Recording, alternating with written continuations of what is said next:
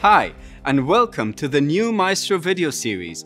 We will cover quite a lot in the series, which will be comprised of two main segments. The first will include an introduction to Maestro. We will start with what is Maestro, how it came to be, and which challenges does it meet. We will talk about why Maestro is a leading solution of its kind in the market and what does it give you, our customers. Then, we will unbox an orchestrator and go on with showing you an actual live build of a Maestro security group and walk you through the connections and initial steps to make it operational with tips and suggestions to make your Maestro deployment as smooth and hassle-free as possible.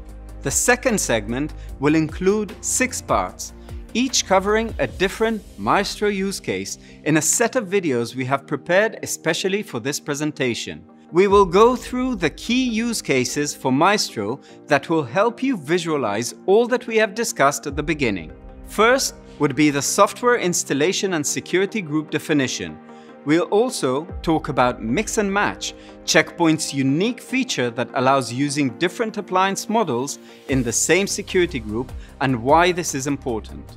Then we will track a network packet as it journeys through the Maestro highways.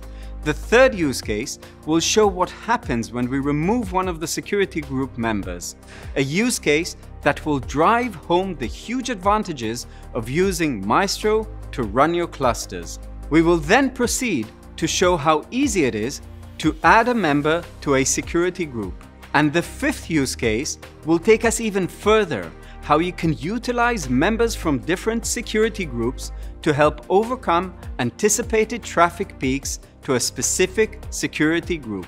And finally, we will go over the common management and maintenance routines that will close the series with showing how easy it is to upgrade and monitor security groups and their members. So let's dive into it. Network clusters in general are created to optimize your network's performance and resiliency. Having said that, this concept can go wrong in many ways because the way to simplifying things often creates very complex journeys. Maestro is a patent-based technology, meaning that a single core development is at the heart of achieving the end objective that lies in a robust, efficient, and scalable cluster solution. I am referring to the SyncXL technology, also known as HyperSync. HyperSync uses unicast to synchronize connections between Check Point appliances. For those of you watching this video and learning of the Maestro solution for the first time, let's go over some basic terms that you will encounter when operating a Maestro cluster. First and foremost is Maestro, a hyperscale network security solution. The term Maestro comes from the world of music and refers to a distinguished conductor of classical music. The conductor is a key, central person that leads and guides the orchestra, or, to use a different word, the orchestrator. This is why the orchestrator is the heart of Maestro. Either the Maestro Hyperscale Orchestrator 140 or the Maestro Hyperscale Orchestrator, which we will refer to from now on as MHO. The MHO 175. The MHO is the lead, guide, and orchestrator of the traffic going to and from the security groups in its domain. Sounds simple? Well, it isn't. Exactly like a maestro in a big orchestra, having to coordinate up to 100 musicians, the orchestrator's job in a maestro cluster is far from simple. The orchestrator manages the traffic distribution and scalability of appliance and network segments in a fully redundant cluster that can have up to 52 members, divided in up to 8 of these network segments we call security groups, which we will explain very shortly. All those appliances are managed via an SMO, a single management object that is comprised of a group of appliances and interfaces represented as a single gateway on the security management.